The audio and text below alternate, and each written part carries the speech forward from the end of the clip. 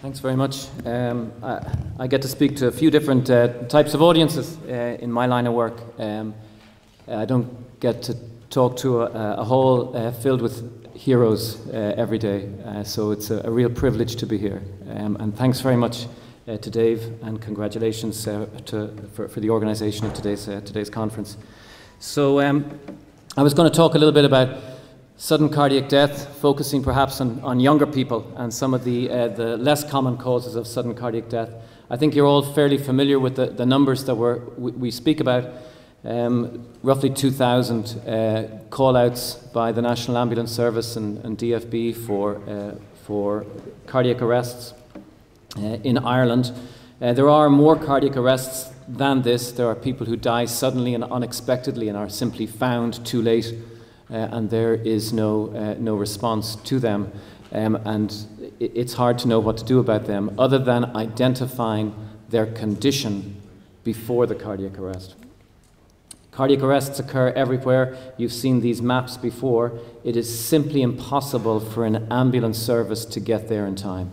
Simply impossible, and the only way to solve this problem is through community first response. Cardiac arrests occur at all ages.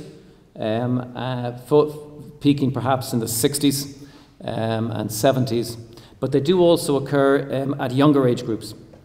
And as you can see, there are cardiac arrests in people under 50 and certainly under 40, as you're well familiar with. When you look at the underlying cause of cardiac arrest in the general population, you can see here that shown in red, the overwhelming cause is coronary artery disease. Narrowings and blockages in coronary arteries causing a lethal ventricular arrhythmia. And I think the Department of Health and Public Health Medicine has done a very good job in promoting the concept of prevention through exercise, through keeping weight under control, and through stopping cigarette smoking and treating hypertension, high cholesterol, and preventing diabetes. And I think they've done a very good job in that respect. The trouble is that when you focus on the younger population, those under 40 years of age, these tend not to be coronary disease. These tend to be inherited cardiac conditions, genetic conditions that cause abnormalities in the heart muscle, cardiomyopathies, or abnormalities in the heart's electrical system, which we call channelopathies. Now, the trouble with these is not only do they affect younger people, but because they're genetic, they can affect other family members. So this is a sort of a double hit. So shown here is the final common pathway, ventricular fibrillation, which you're all very familiar with. So there are many potential causes for this. Shown in the bottom left corner is the dominant cause, coronary artery disease. And while most people think of this as being a blood clot acutely blocking off a coronary artery, this is only actually happening in about a quarter of cardiac arrests. About 3/4 of cardiac arrests are occurring in people who have stable coronary artery disease, or people who have an old MI, an old scar in their heart from a previous heart attack that has made them electrically unstable. There are these other conditions, and these are the causes of non-coronary cardiac arrests. So these are the electrical ones down here in the bottom right. These are the heart muscle, the cardiomyopathy ones up here in the top right, which you can't see too well. And then there's a few stragglers over here that I'll discuss. When you get down to the under 40, under 45 population, they're much more evenly distributed between these four causes. In the over 40 population, it's quite predominantly coronary artery disease. This is a study that's about 10 years old now, looking at the causes of sudden cardiac death in young people in Ireland. And these are people between 15 and 35 years of age. And there were 120 of them, about 40 a year, who died between 2005 and 2007. When you look at the autopsies to find out what was the actual disease that they had, the commonest finding, interestingly, was nothing. There was no identifiable abnormality on autopsy That's because these are the electrical conditions, the channelopathy conditions that don't show up on an autopsy. And the only way to diagnose them is to see somebody while they're still alive and do an ECG, or on post-mortem to do what we call a molecular autopsy, where you go and look for the genetic abnormality responsible for the channelopathy that killed the person. Next commonest cause was coronary artery disease. This is really in the 30 to 35-year-old age group. And then cardiomyopathy, hypertrophic cardiomyopathy. And then there's a few other cardiomyopathies up there. Dilated cardiomyopathy and right ventricular cardiomyopathy. But shown in yellow and accounting for probably about 3/4 of these cases are genetic conditions, inherited conditions. So sudden cardiac death in the young, just how rare is it? I remember when I was training as a doctor, I was told, tell them it's about 1 in 100,000. That's the likelihood of a sudden cardiac death. So just to look at the numbers in a little bit more detail. From our data from here, the incidence is actually 2.7 per 100,000 per year. 4.4 for males and 0.22 is sports related. So it's significantly higher in males than in females. So if you take that 2.7 per 100,000, 4.4 per 100,000 per year for males, but the trouble is that it's for each year between 15 and 35 years of age. So that amounts to 88 per 100,000 males between 15 and 35. Then you can add in about 35 per 100,000 for males under 1. These are the SIDS deaths, which are really the same cause. A lot of these are the channelopathies. And then there's about 20 per 100,000 between 1 and 15 years of age. This amounts to 143 per 100,000, or about 1 in 700. About 1 in 700. That's not 1 in 100,000. It's not incredibly common, but about 1 in 700. So these are some of the conditions, and just briefly to show you, this is hypertrophic cardiomyopathy, a genetic heart muscle condition where the heart muscle gets too thick.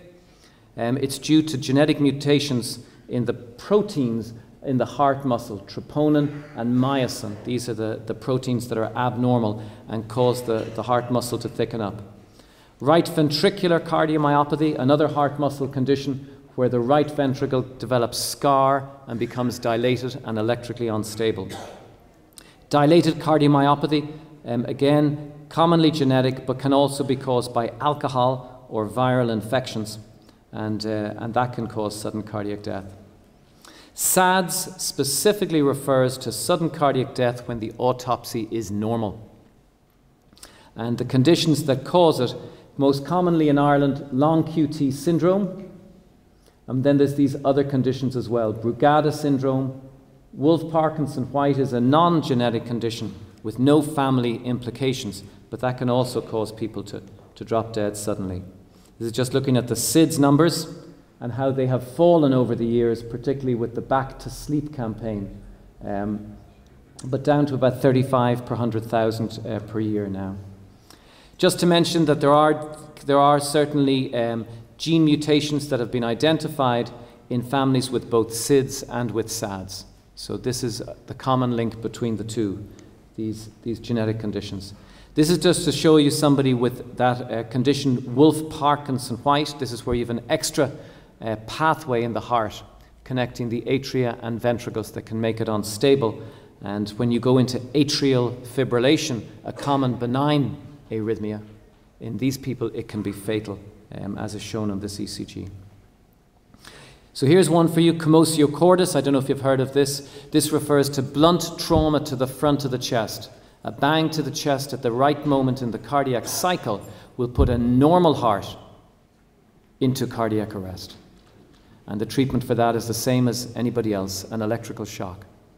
And when you get them back, what treatment do they need after the cardiac arrest? Do they need an implantable defibrillator? They need nothing. They've got a totally normal heart. They just need to make sure they don't get punched in the chest at the wrong moment in their heartbeat. This is a tragic set of pictures showing a young karate fighter getting a punch in the chest and dropping dead. He unfortunately wasn't resuscitated, unlike this young softball player who got a ball to the chest and was resuscitated by the guards. Anomalous coronary arteries, another cause, which is very hard to screen for, but narrowings in the arteries, they exercise and collapse suddenly. This is Professor Conor Ward, who 51 years ago was the first person in the world to describe long QT syndrome. Irish, pediatric cardiologist from Crumlin. This is the QT interval.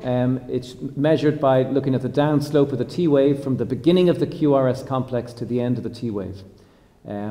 Basically, if the end of the T wave is more than half the way to the next QRS interval, think of this, think of long QT syndrome. The common drugs that are given in a cardiac arrest for VT or VFib, adrenaline and amiodarone, both of which are contraindicated in long QT syndrome.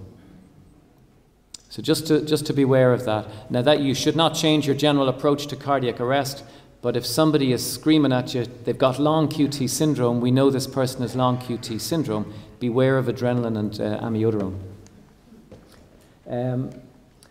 So I'm just in the interest of time, I think I'll skip through a lot of these. So when we see somebody with long QT syndrome, we risk stratify them based on the length of their QT interval, whether they've had blackouts or fainting spells, and whether they've had sudden death in the family already. If they've had those risk factors, then we protect them either with beta blocker medicines if they're low or moderate risk, or with an implantable cardiac defibrillator if they're high risk. Another condition, this is Brugada Syndrome, first named by these three Brugada brothers up here. If you see somebody with this, their ECG looks like they're having a heart attack. Looks like they're having an ST elevation MI in lead V1 and V2, but it's a strange ST elevation MI because the ST segment is downsloping, strikingly downsloping. And these patients just require defibrillation. Their coronary arteries will probably be normal. This is another condition, catecholinergic polymorphic VT. Adrenaline can be very dangerous with this particular condition. So at the time of death, there's a number of things that we do. I'm moving on now to people who don't survive a cardiac arrest. But when someone doesn't survive, we need to get to the bottom of what caused their death. So we try and get as much details of the deceased person as possible. We take blood and tissue samples on all young cardiac arrests under 45 years of age in Ireland, and they're sent to the Mater, and they're stored there. And we can then do genetic testing, molecular autopsy, if a family wishes that to be done, to find out what the genetic cause of that young person's death was. And that's critically important for future generations. So the role of genetics is something that's rapidly expanding now in Ireland for the prevention of sudden cardiac death.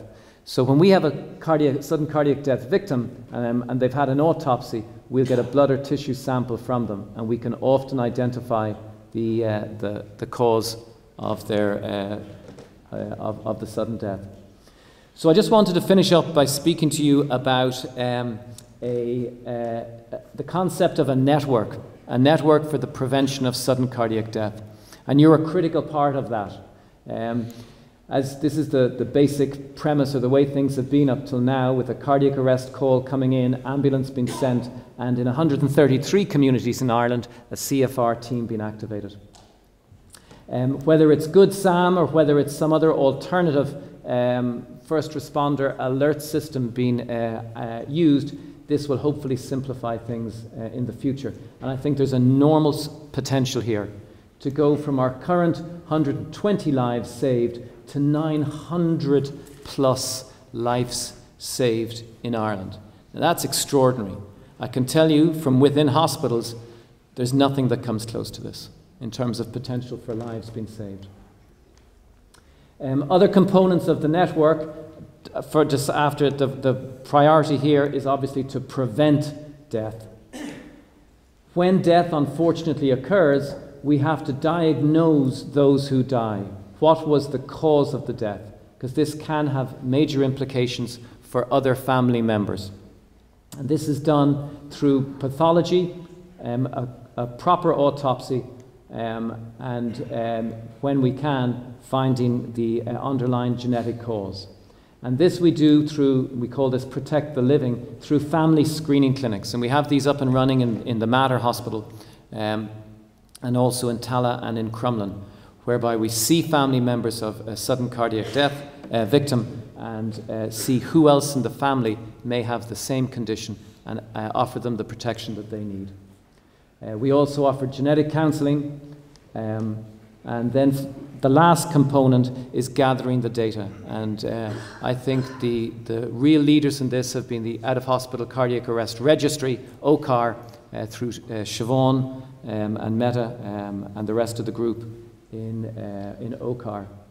And that, I guess, just to finish up by saying that concept of saving 870 lives per year, nothing comes close in all of medicine.